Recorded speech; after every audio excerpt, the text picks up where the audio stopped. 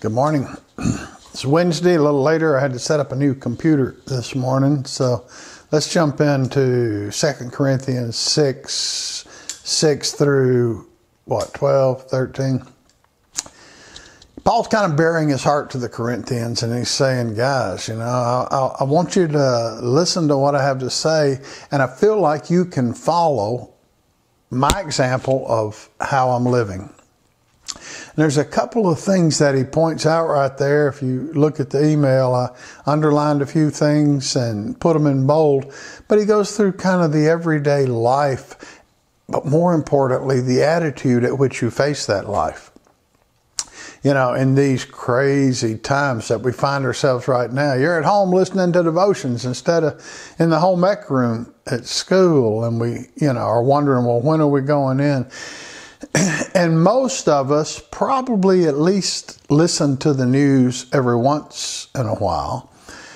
And back in the days of Paul and the Corinthians, they didn't have the news. They had lived their lives on word of mouth, and things traveled. And so Paul writes a letter to say, look, this is how you live your life. You see the contrast, the two different ways of living.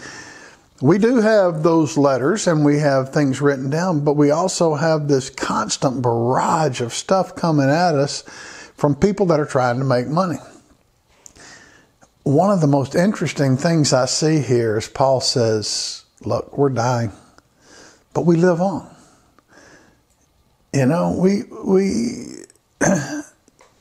We're poor, yet making many rich. We're sorrowful, but we're always rejoicing. We have nothing, and yet we possess everything. What? What in the world is he saying? In Isaiah chapter 55, Isaiah says, God's ways and our ways are so different. The way you think is not the way God thinks, and the way God thinks is not the way you think. But I want you to realize, let this mind be in you, which was also in Christ Jesus. So that's the way we're supposed to think. So we look at Paul's example, and we look at the real world in which we live today, and he says, dying, yet we live on. Here's what I think. Here's why I think the mass hysteria over the coronavirus. Yes, there are going to be people that are dying. I heard today Prince Charles has it, and Tom Hanks has had it. What's up with these? I thought they were immune from that kind of stuff. Now, it's appointed unto man once to die. And once we face our mortality and realize this world isn't our home, and we come to grips with that, the hysteria over death kind of fades. There's always the fear of the unknown. That's the big deal about the coronavirus. Nobody knows. We just wish somebody would tell us what's going to happen. And yet the attitude with which we face it, and I think the vast majority of the people in the media, that all they're worried about is that first part that Paul mentions in this passage, that dying. They're scared to death to die because they have no hope. Paul says, yes, we're actually wasting away every day, and yet we live on.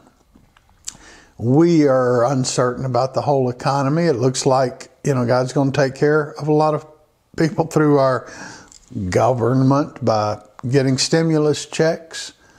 But Paul says, I have nothing, and yet I possess everything. He said, I'm sorrowful, yet I'm always rejoicing. Wow. If we could take that attitude and get our hope from that, realizing, yes, there are going to be people that are dying. It may be me. It may be you. But we live on. We live for eternity. And we've got to keep that great, blessed hope in mind. And that gets us through times of crisis, whether it be war or pestilence. I do know people that just sit in fear. They are so scared to go outside, they wouldn't even think of exposing themselves to the birds in the air because something might happen. Paul doesn't say live your life like that. He says, realize who you are, but realize where you're going and what's already happening. We're being renewed every day. I mentioned yesterday, we have a treasure inside of us. And if God's provided that, my goodness, we have a reason to live to bring honor and glory to Him. And you, even more important, in this time of crisis, are providing hope to young people by providing amazing lessons. Y'all need to watch Shirley Renfro's lesson on Paul Gauguin. She did a great job of reaching it from a different perspective. And, it was interesting. Hey, you're doing a good job.